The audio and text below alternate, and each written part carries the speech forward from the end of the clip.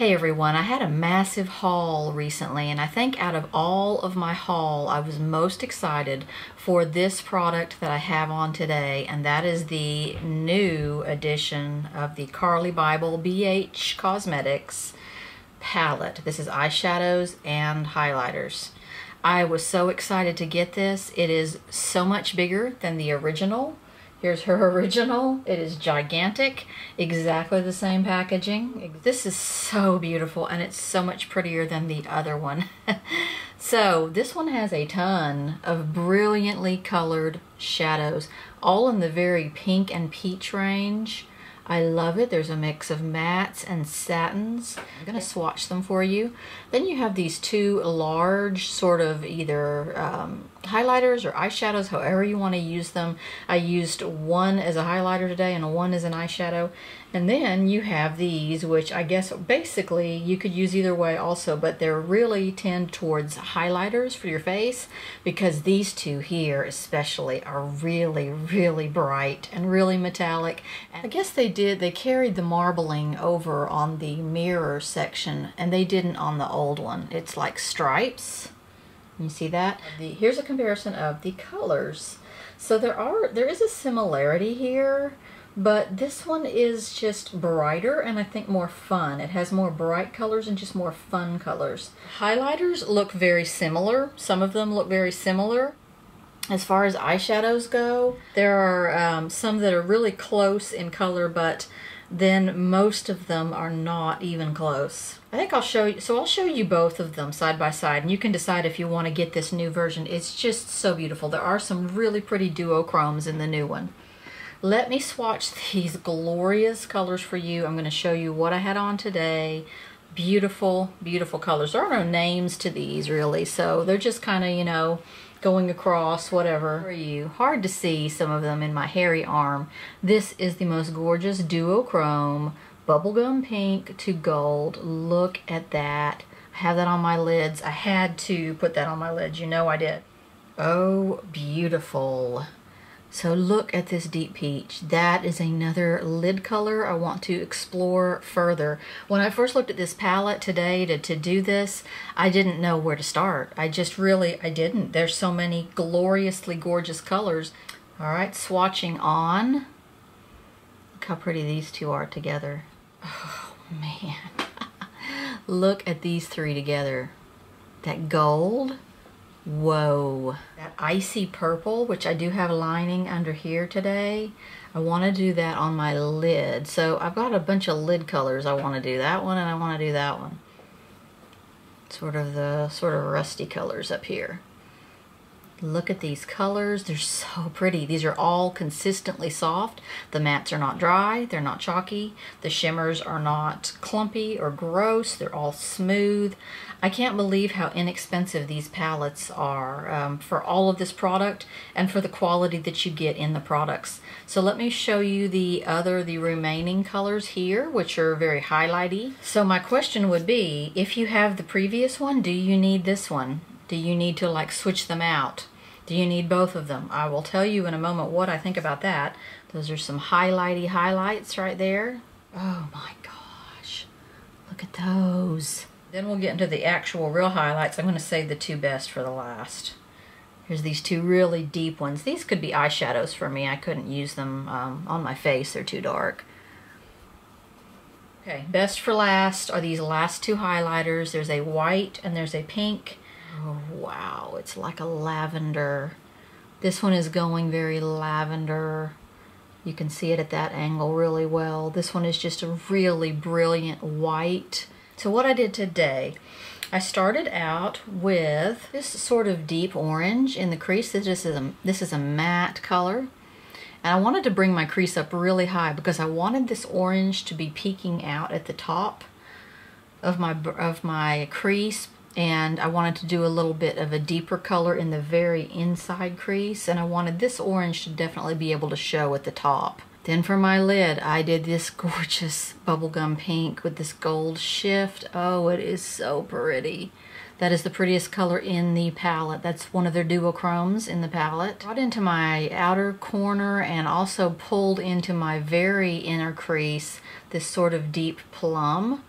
Now what's odd about both of these BH Cosmetics palettes for Carli Bybel is in both of them the Deep Plum Matte is not as pigmented and dark as you would think looking at it in the pan. It kind of has a sheerness to it, a lightness to it. I would like it to have a little more impact. Color that dark, I want it to be nice and dark on the eye.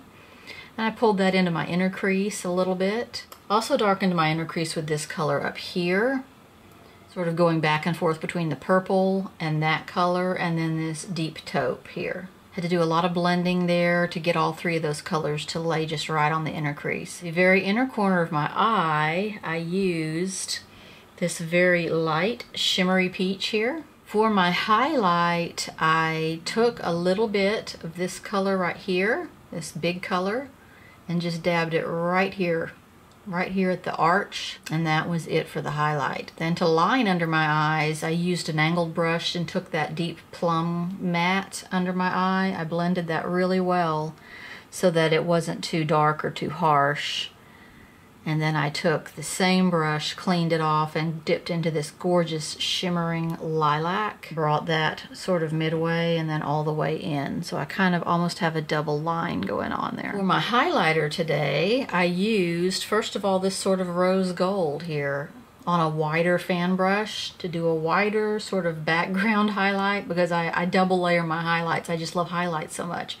And then I had to go into this white just a tiny bit and do that just on the very point of my cheekbone. Intensely bright, shining highlighters in this palette, as in the last one. I love that. So I'm really, really loving this palette. I love the shiny, I love the matte, I love the whole thing. I really like the colors in this one better than in the last one. Let me show you the last one, or the previous one, I guess. This one is 10 colors of eyeshadows with 4 colors of highlighters in it. Last time I used this, I was kind of disappointed in the lack of pigment of this color and this color, these two beautiful purples. I really wanted to get a very purple eye going on with them, and they just didn't do it for me. I feel like some of these colors over here are a little dull, like these through here are just kind of boring. I like that this new one has more pink going on in the eyeshadow realm and less of sort of just the tawny blah browns that are in this one. So if you have the old one, do you need the new one? I think you do, because yes, the colors can look a little similar between the two, but these two highlighters up here are just out there crazy. Let me look at this pink one in the old one and see that one's just a dull neutral pink. It's nothing like this crazy white blue pink that's in the new one. I feel like these two highlighters here are repeated sort of in the new one palette. I think you need this new one that has some really bright, this is gorgeous on, this is gorgeous on. All these lid colors I want to do with this one. I didn't find as many color combinations I was dying to do in the old one. So the new Cake and Bake sponge, this is from Sephora. I picked it up on my Sephora haul, and I have been using it. I used it today, and I definitely like this, but I only like it for one thing. So it's a beautiful purple, beautiful brilliant purple, and it has these really hard chiseled edges. It is a very, very smooth sponge. It has none of the sort of texture of any of my other sponges. It's smoother than Real Techniques. I mean, you can't even really look at it and see the little pores like you can in the Real Techniques sponge. It is super, super smooth. Sorry, that's the EcoTool sponge. Real Techniques, same way. You can look at it and see actual little pores, but in this it's really, really smooth. It feels kind of like a giant pink eraser that you had in school. It has that smooth of a texture. So applying foundation with this, I didn't really like it as much as some of my other sponges. I don't know what it is about it, but it seems to kind of push the product into my pores, and then you see my pores worse, especially on this one side of my face where my pores are pretty big. Pushing a liquid foundation into it, kind of, and not really stippling it like with a brush that like with a sponge that has actual pores to it. I think that is better for applying the foundation. I think the smoothness of it just seems to push the product into my pores. Now, I do like it for my concealer. So I love this very sharp edge for my concealer, because what I do for my concealer is I like to get and I sort of pull down on this side, and I just sponge in like this, and I get a nice sharp line going up under my eyeshadow, and I get a nice way to get into my under eye area with that sharp line. I really like it for that. I've got other sponges I use for concealer. They're very small. I can kind of get up under there pretty well, but I like this sharp line on this. Also, it lets me avoid putting concealer on these two big creases that I have right here under my eye. If I can go around them with this edge, I don't put concealer in them, and it doesn't emphasize those two big creases.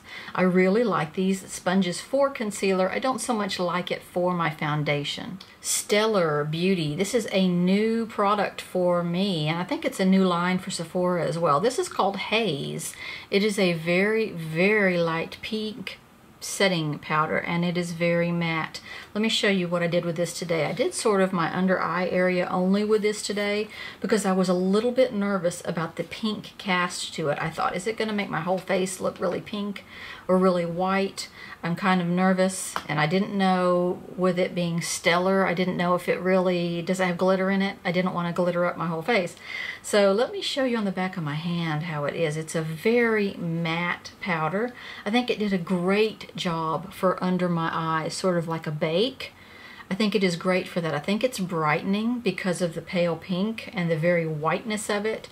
I do like to use a pretty white under eye powder. I usually use the Makeup Forever HD setting powder for under my eyes. This does have a tiny bit of a sparkle in it, but I think it worked out really well for under eye. I did end up putting it all over my face as my setting powder, because once I saw under my eyes that it was not too pink, I thought, well, I'll go ahead and try it all over my face, and it worked out. It does not look pink. It doesn't give me a pink cast, but it is very white and it is very matte. Don't think I'm going to use this all over my face though, because it is very matte. Even though it has the shimmer in it, the background of it is very matte, and I don't really like a matte foundation or face. I like it a little dewy. It's a very nice setting powder though. It is very fine. It's not going in my lines, which is kind of unusual. A lot of setting powders go right in my lines. And finally, I have on a new product from Dior. These are the the Dior Addict lip tattoos. So it comes in this really neat packaging that is matte looking. Look at that. So I have kind of some different feelings about this one. The color I have on is number 491 Natural Rosewood. This was the prettiest, I thought, out of the bunch. They have, of course, a bunch of brights. And I thought this was the most natural looking and prettiest out of the bunch. It is not anything like the package color, is it? This is like a burgundy wine color. So when you put this on, it is a very thin, watery consistency. It says it's a long wear colored tint. Now when you put this on, it went on very streaky to me. I did put on 2 coats.